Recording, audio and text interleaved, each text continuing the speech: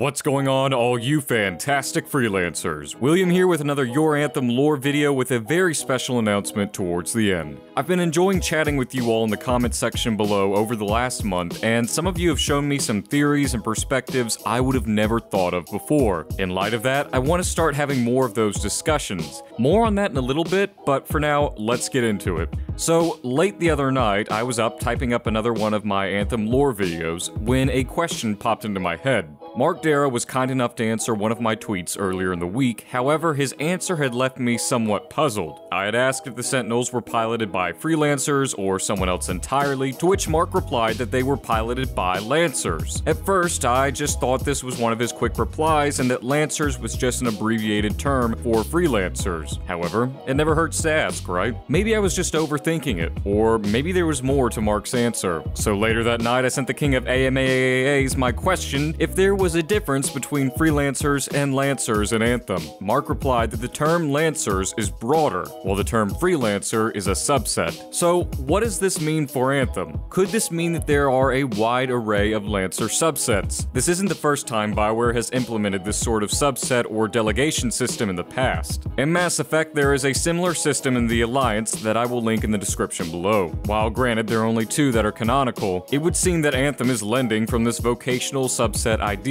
For instance, in Mass Effect there are several vocations in the Alliance trademarked with the letter. For instance, if you are in the N subset, you are in the Special Forces subset, with a ranking system from 1 to 7, hence the legendary N7 that Mass Effect is best known for. Another subset in the Alliance is the S subset that is better known for its surveillance operatives with a ranking system from 1 to 5. So it looks like Anthem will be employing a similar system with the Lancers of Fort Tarsus. The question remains if the subsets actually serve a designated purpose, much like the N's and the S's in Mass Effect, and if they have their own ranking system. For instance, we know the Freelancers' purpose is to be soldiers for hire that are unique from the others due to their capabilities to pilot the javelins. So you could say that checks off the guns for hire subset. Whether there's a ranking system inside, who knows? I think the ranking system is more along the lines of, you survived the longest, hey, props to you. So based on that, could the Sentinel Lancer subset / purpose fall into a security subset or a potential armed forces subset? Not too terribly sure about the ranking system or how a Lancer becomes a Sentinel, but who knows? With those two out of the way, we can discuss subsets that are more than likely not going to be appearing within the Lancers.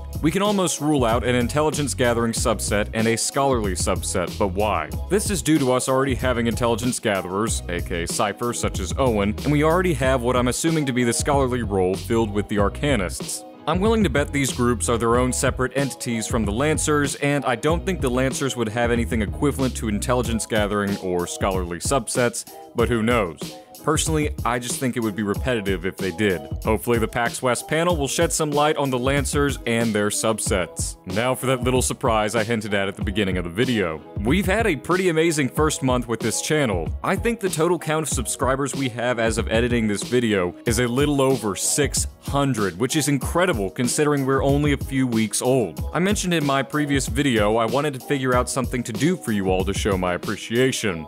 So, thanks to a generous donation by one of my subscribers, William O., I decided to create the Your Anthem official Discord server. You can read the full story as to how the server was created, but essentially, it's a huge shout out to William O. This server will allow you to have a direct line of communication to me, and as an added perk, it allows me to get to know you all a little better. As an added bonus, the first 50 of you to join the server will receive a limited time tag to commemorate you as the first supporters of the server. Considering how fast we're growing and how big Anthem will be, I definitely say it'll be a significant badge to wear once the game releases. Anyways, Freelancers, what did you all think about the new information, and what other subsets do you think there could be in the Anthem universe? My hope is that we can get a real discussion and some theory crafting going on in the comment section below, and the same goes for the Discord server. Lastly, a very special thanks to Mr. Mark Dara for answering these tweets and more. It's information like this that keeps our mind turning, theorizing, and thrilled until Anthem's release. At any rate, guys, this is William, signing off. I hope you all have a phenomenal day, and I'm looking forward to seeing you in the new server.